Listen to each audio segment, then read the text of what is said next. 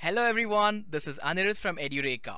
I welcome you all to this session on one of the most interesting career paths you can take.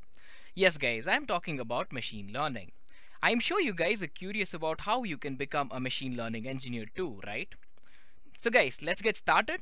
Well, let me quickly walk you through the agenda for this session. We'll begin by quickly understanding what machine learning in a gist, right? So later we'll move on to understanding what a machine learning engineer does. Next, I'll walk you through all the various roles, responsibilities, and skills needed to become a machine learning engineer. We'll end the session by checking out the salaries and the market trends for machine learning so we can make sure you can start your learning as soon as possible, right? So let's begin by quickly walking you guys through a bit of machine learning.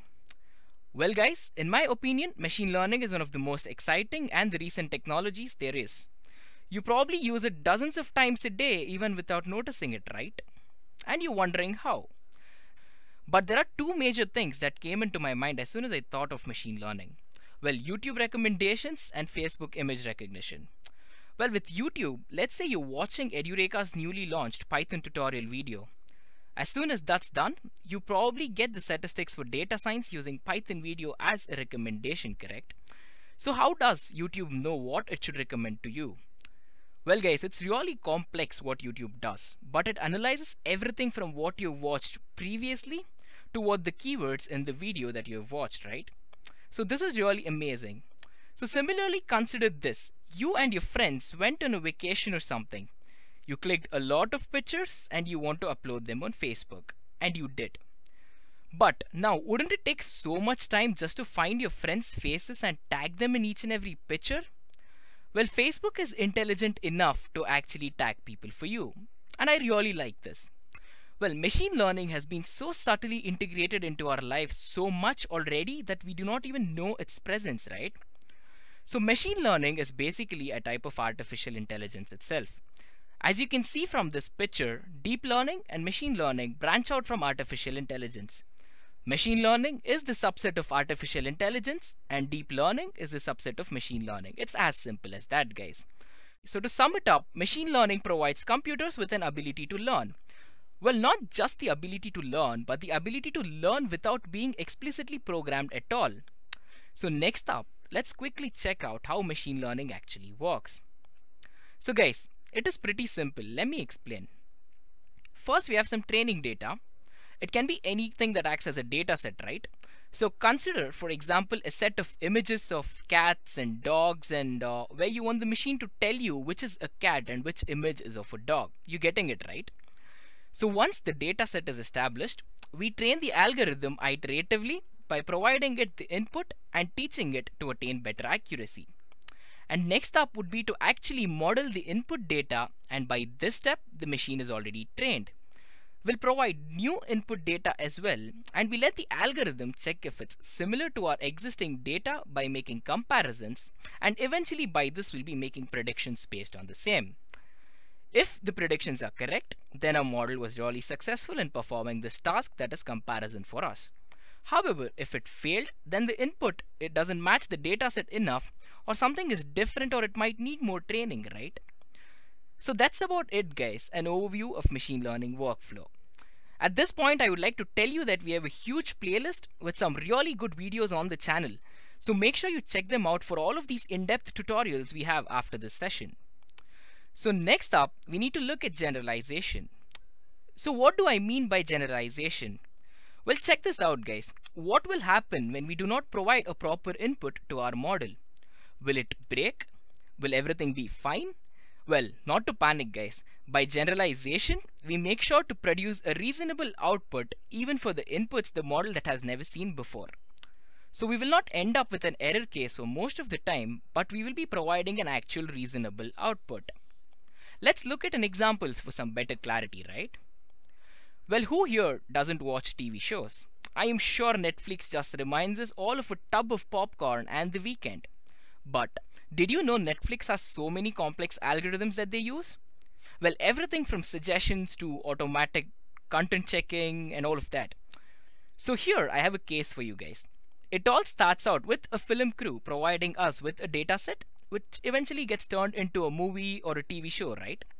So let's generalize and call it content. And this content is encoded into its respective format and the inspections which are needed for the same are done automatically. And by automatic, I mean yes, by machines and not by humans, guys. So here is where our machine learning steps in and does an automatic screening of this content for us. If it passes, then the content is said to be as per norms. If the model attains a fail state, then intervention by manual quality control is done, and lastly, it goes live on the Netflix site. Well, here I just simplified a very complex process for you guys, but it is straightforward, man. Machine learning is really easy, and I'm sure each and every one of you guys here can grasp all the concepts that are needed to learn. So now that we've established a foothold on machine learning, let's begin to understand who a machine learning engineer actually is. So who exactly is a machine learning engineer, guys?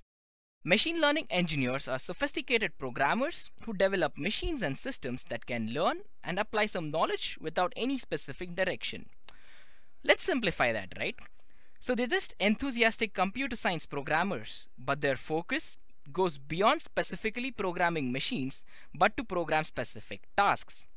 They create programs that will enable machines to take actions without being specifically directed to perform these tasks. Well, now that that's done, what is the goal of a machine learning engineer? Well, to put it in the simplest terms, it is to achieve artificial intelligence, guys. Well, everything else is a subset of this actually, if you ask for my opinion. So now let's talk about your goals. So whenever I actually give my sessions, I always get a lot of questions afterwards from developers who want to get started in machine learning but feel stuck. Well, usually the only thing that is holding them back is a self-limiting belief, guys.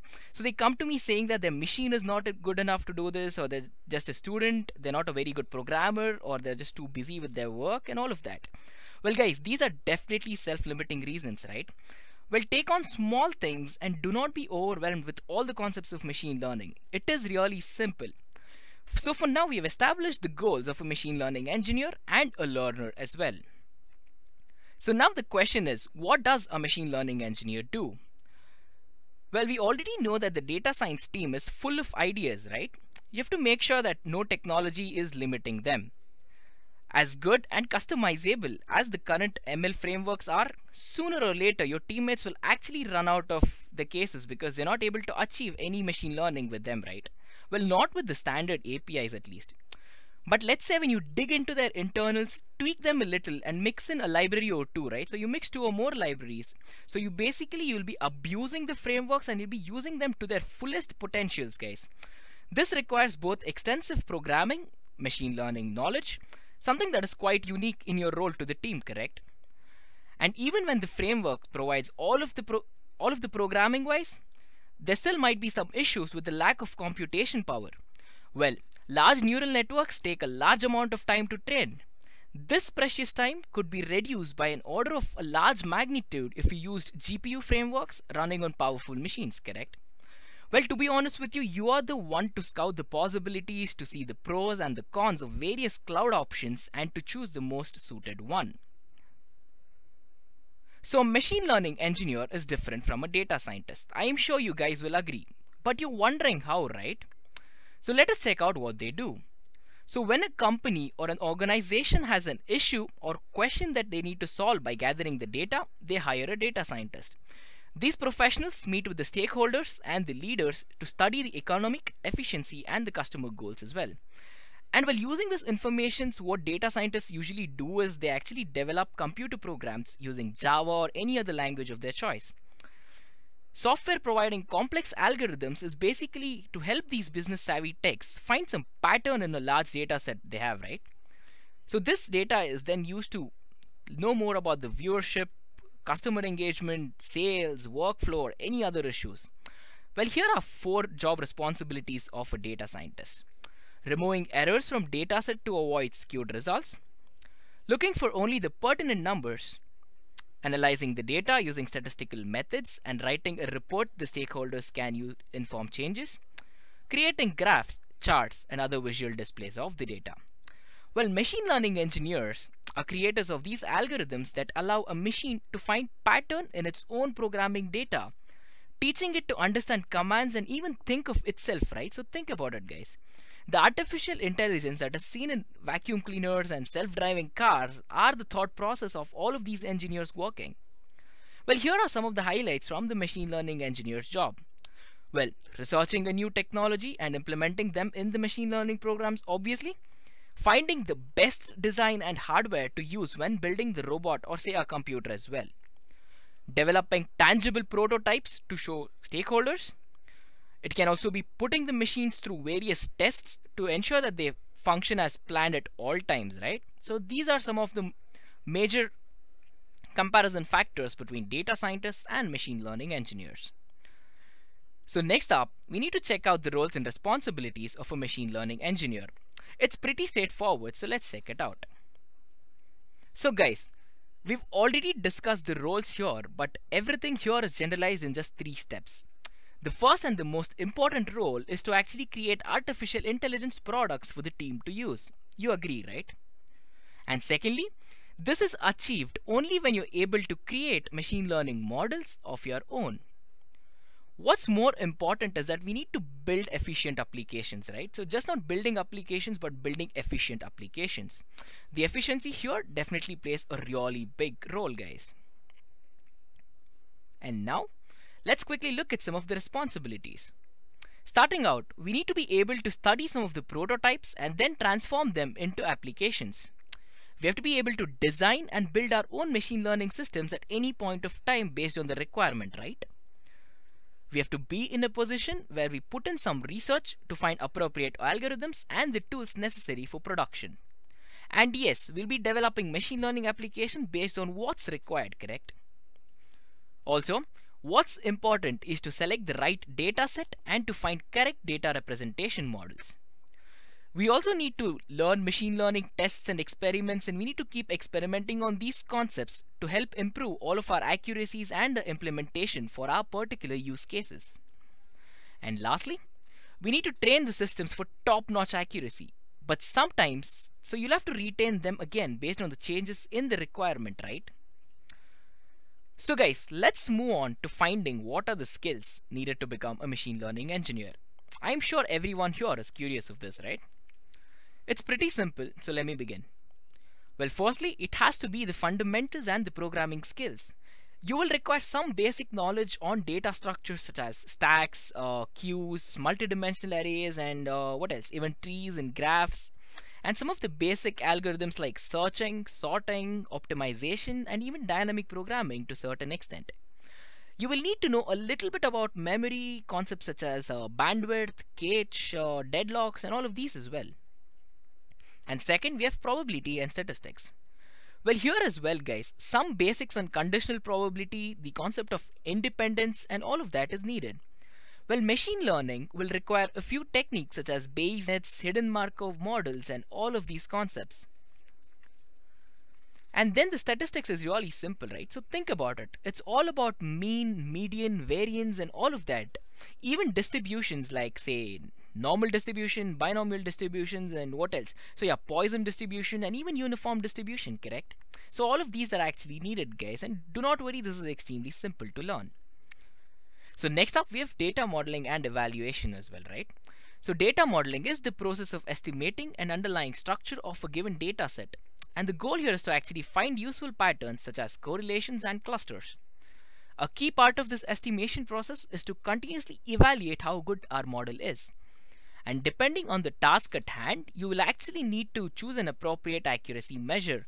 So let's say for classification, we have log loss, and we have something called as SSE, that is sum of squared errors for regression and all of that.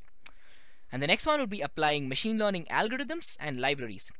So you already know, right? We have a lot of packages, we have a lot of libraries and APIs like scikit-learn, Theano, and TensorFlow. But applying them effectively involves actually choosing a suitable model, a learning procedure to fit the data, and understanding hyperparameters and all that. Well, next up is software engineering, guys. So this is really important. At the end of the day, as machine learning engineers, typical output or deliverable product is software, right? And often it is a small component that fits into a larger ecosystem of products and services. You need to understand how these different pieces work together and fit together, right? So they basically communicate with each other, and these are used to build appropriate interfaces for your component that the other companies and the other teams will depend on you for.